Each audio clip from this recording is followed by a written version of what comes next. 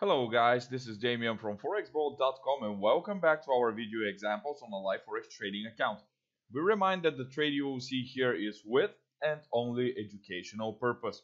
So currently I'm looking at the 15-minute chart of the British Pound American Dollar Forex pair, also known as the cable. And as you see, I have an indicator attached to the bottom of my chart. This is the stochastic oscillator. Now, before I start doing what I'm going to do now, I'm going to briefly explain what the stochastic oscillator is about. First, the stochastic is a leading indicator, meaning that it usually gives the signals below the event has actually occurred on the chart. For this reason, the indicator is a very good tool for setting early entry points on the chart, which makes it great. Isn't that perfect, right? However, the disadvantage of the leading indicators and the oscillators is that they tend to give a lot of false signals. Therefore, it is always good to use the leading indicators in combination with something else. For example, additional indicator on the chart or some kind of a pattern. Now, let me tell you something about the calculation of the stochastic. There are two lines of the stochastic oscillator. So the first one is this red line over here and this blue line over here. So the blue line is called, we call it the K line, the stochastic line. So this line is the faster line, and it's being calculated by subtracting the lowest low of the look back period from the current price and then dividing the results by the highest high minus the lowest low, and the result you get you multiply by 100.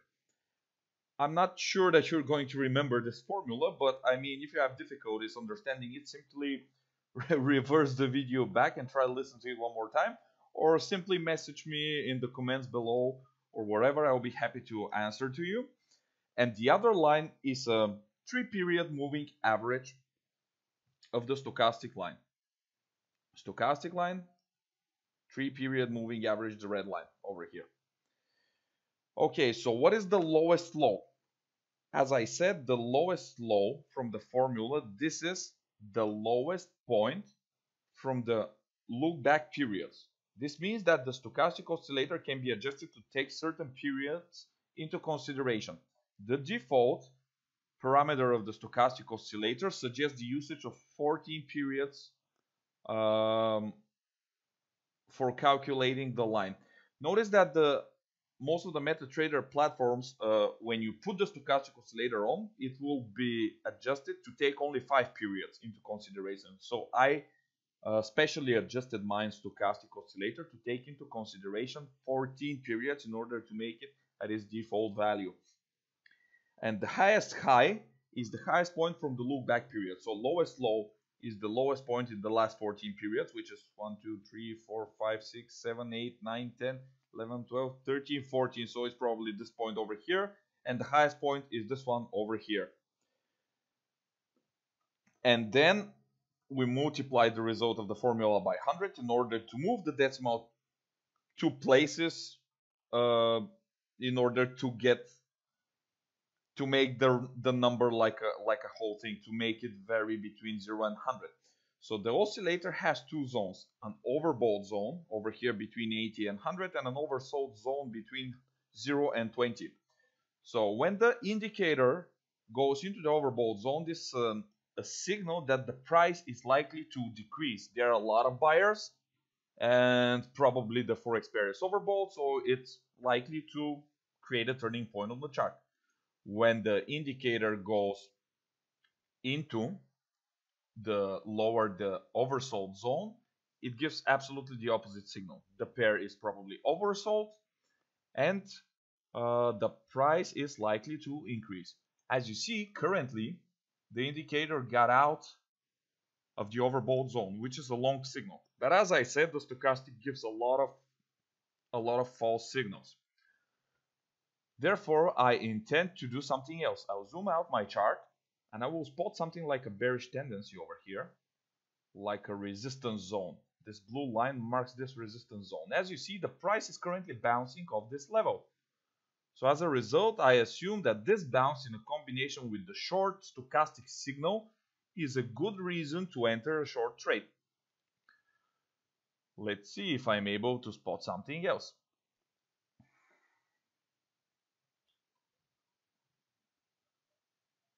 Do we have a trend here?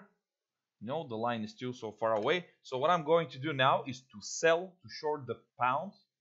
I mean to short the cable, the British pound American dollar forex pair. Here it is for half lot. The price moved very fast, so I wasn't able to sell, so I'm selling now. Here it is. The trade is executed. As you see, the price started moving very volatilely, so I'm placing my stop loss order above, for example, this stop over here, because it looks like a little bit higher than the last stop on the chart. It was caused by a big bullish gap and high volatility, so I would like to contain this stop as well with my stop loss order. So this means I'm going to place it somewhere at 1.2842, for example. Here it is, stop loss order placed, and I'm going to stay into my trade until the stochastic oscillator gives me an opposite signal, meaning that I will stay in the trade at least until the price reaches the oversold area, touches it, not necessarily enter like this over here, but touch it.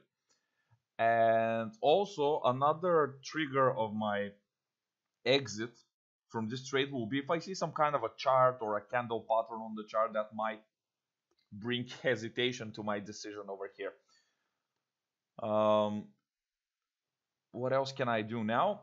Yeah, the other thing I tend to do is to place a take profit order, although I'm not going to use that take profit order to exit the trade, but I'm going to use signals from the stochastic and from the price action on the chart.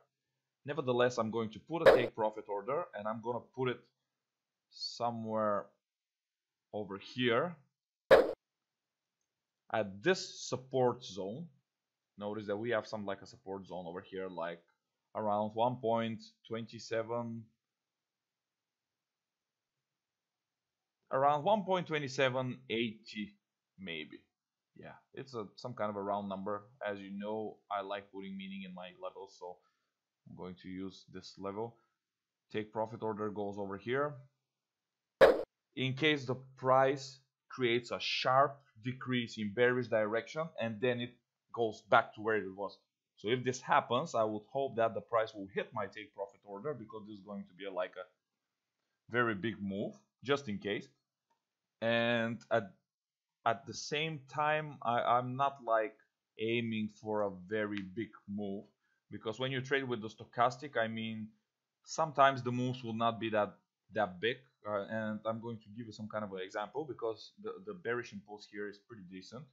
It's from here. Yeah, it starts from, yeah, for example, the signal comes over here and you trade like something like this size over here, which I'm going to mark with a rectangle for you now. Well, yeah, in this case, for example.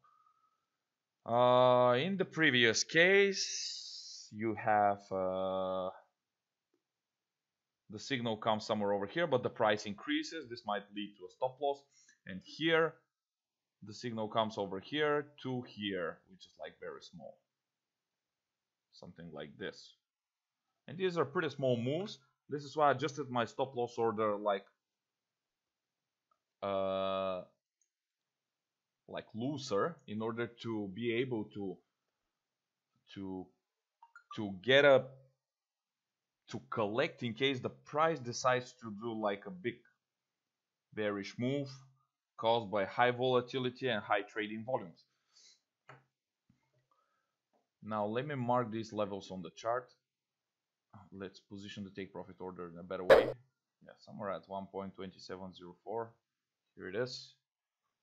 Now let's mark, let's change the color of my take profit order. I'm gonna put it in green, because green symbolizes like a good thing, profit. So my entry point I'm going to mark with white. Here it is. 1.2818 for example, and my stop loss order I'm gonna mark with red as I usually do at 1.2842.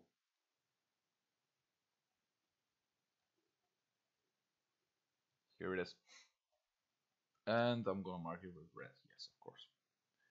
The thing is that I don't expect to get like a that big move over here, like from 1.2818 to 1.2780, which is like almost 40 pips move. But I will hope to get something like the previous moves I showed with the rectangle, like the one over here, which was like that big, or the one that came over here, which was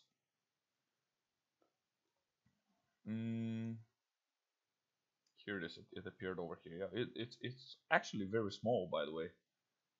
Yeah, so I will hope to get some like 20, 30 pips maybe from this trade. But I assume that this might appear to be a very good trade.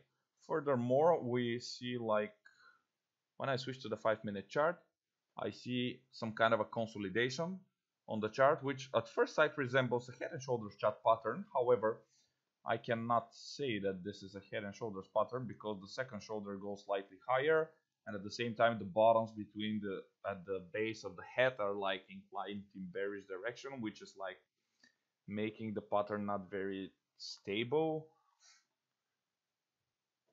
Not sure, but it is some kind of a consolidation, and the current volatility shows that the price is really fighting. At the same time, when I connect the head and the shoulder, the second shoulder with like this yellow line and these two bottoms, I see like descending tops, descending bottoms chart pattern, which suggests that the price might be starting an increase after an interaction with the blue resistance line I drew like in the beginning of the video. So now I'm going to pause this record and I'm going to get back to you with some results from this trade.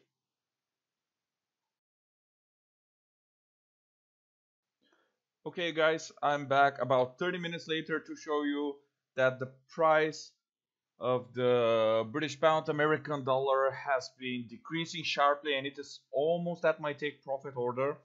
And by the way, the current 15 minutes period is about to be finished. Also notice that the stochastic line is already in the oversold area, so if this period finishes like this and the stochastic line stays in the oversold period or in the oversold area, I apologize, or touches it, I will immediately close the trade without hesitation, without waiting for the take profit order to be hit.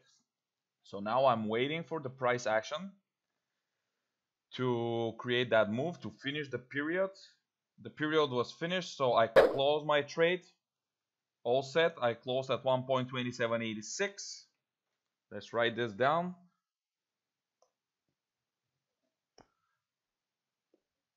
1.2786. At the same time, I entered at 1.2818. 18, which is like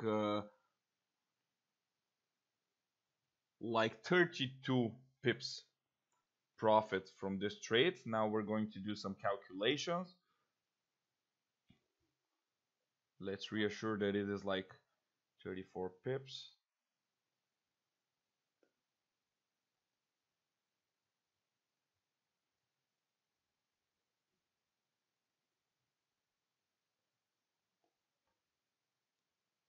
It's 32 pips, I apologize.